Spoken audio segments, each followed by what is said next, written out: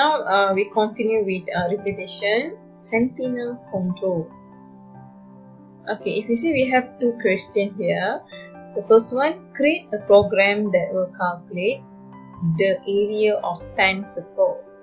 The second one, create a program that will calculate the area of circles based on radius. The program will stop if user enter negative radius.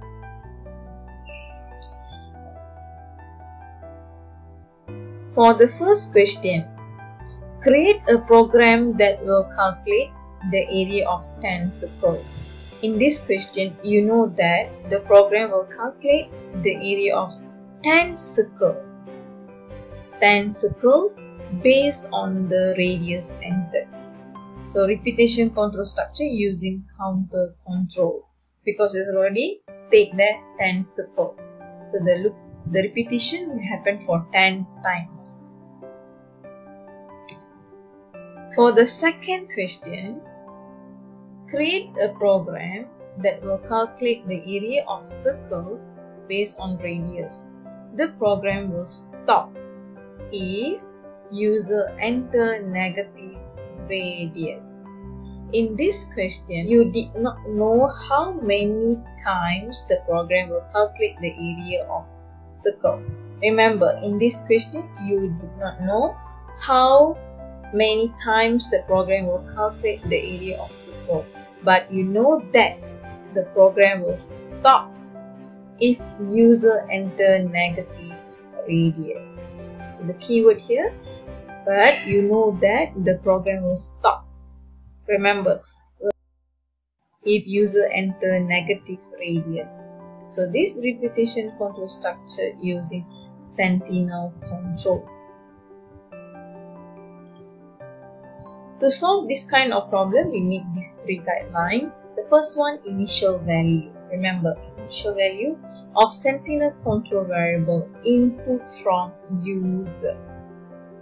Second, condition to test the Sentinel control variable. Remember, second, condition. Number 3, update the value of Sentinel control variable. It's also from input from user. Okay, based on the second question, initial value of Sentinel control variable. So input from user. So input from user, read radius. Condition to test Sentinel control variable.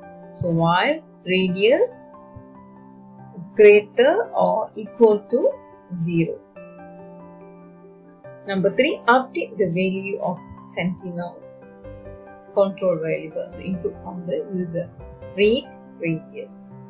So remember these three guidelines: initial value, condition to test, and update the value of Sentinel.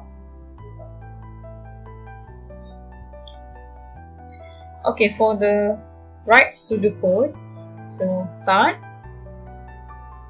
read radius. Okay, this read radius actually initial value of Sentinel variable for the second question. Okay, then while radius greater or equal to 0. So this one is condition to test Sentinel variable. If true means computer will execute the statement. So area equal to 3.142 multiple with radius, multiple with radius. Then print area. Okay, to repeat this statement, update the value of Sentinel variable. So this one, read radius. So when read radius, check. If true means this statement will be executed. Okay, until false. Okay, when false and while, start, stop. So this is the format for pseudocode. Draw the flow chart. Okay, start. Use the capsule shape. Okay, read radius. Use parallelogram shape. If the radius greater or equal to 0, true means process statement, area equal to 3.142 multiple radius, multiple radius. After process, print the area. Then read radius, check again if true. So this statement will be repeated. So next, read radius until this condition false. So when false, stop.